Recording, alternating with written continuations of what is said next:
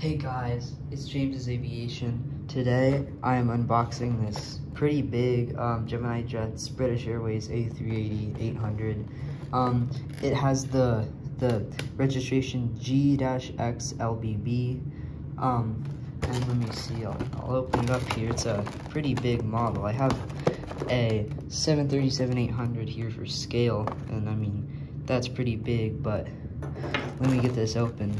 The box is a tiny bit damaged because I did buy it from eBay, but for the most part it is good. It seems like it has already been opened, but it looks like it's in pretty good condition. Okay, so here it is. Let me take this off. That's good enough. Then let me take it out here. This is a pretty heavy model. This feels like at least, I don't know, a pound or something, but there's some nice gear tilt there. It looks like this, oh, it was just flipped a little, but yeah, really nice gear tilt there. It looks like a real A380 pretty much. I guess those are flipped, but it's fine. Lots of realistic detail on here. Like, let me see if it'll focus. The engines are really nice. They have the Rolls-Royce logo on them. You can see the One World there on the tail. There's a little bit of damage there on the bottom of the fuselage and stuff. That's just because this isn't like someone's already owned this. There's, yeah, little scuffs on it, but for the most part, really a nice model. It feels really high quality.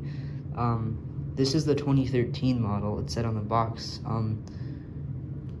It is really good model. I'm impressed. Knowing the often not too good performance by Gemini Jets, I was a little hesitant to buy this one, but it's really nice. I mean, I guess there's those things right there on the wings, but I mean, I don't really have much bad to say about this. So there's the A380.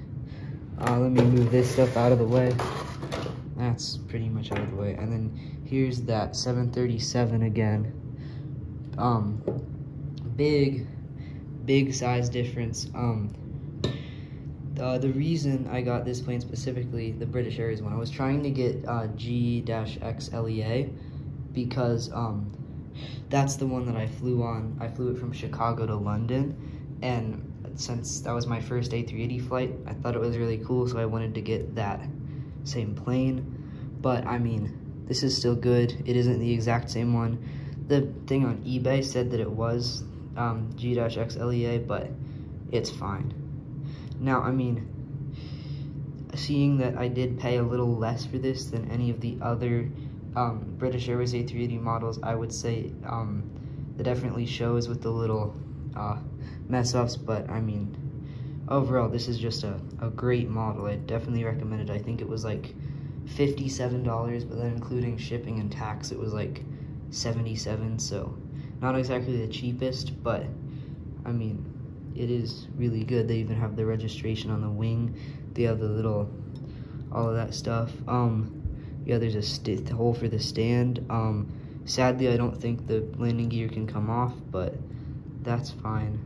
Yeah, they have the little red tips on the flap extenders. I think that's what those are.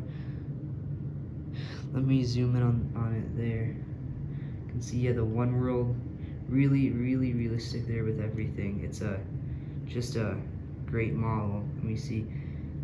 Doesn't look like they have the landing lights on the wings there, but I mean, I'm impressed knowing Gemini Jets like not having the best history with the quality of their models.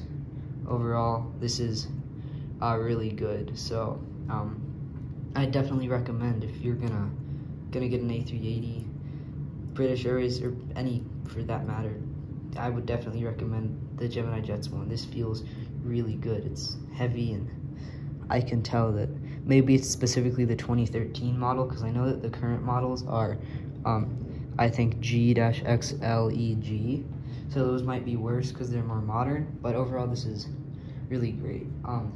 If you guys want to see more Gemini Jets content or any of my content, make sure to like and subscribe and turn notifications. Most of the stuff that I do is either Gemini Jets unboxing, infinite flight content, or like trip reviews on flight reviews, I mean. So make sure you subscribe, turn on notifications, and like if you enjoyed this video. This is a pretty short one. It's just one plane this time. I'm pretty sure I've done a double unboxing before, but thanks for watching, and I'll see you next time. Thank you.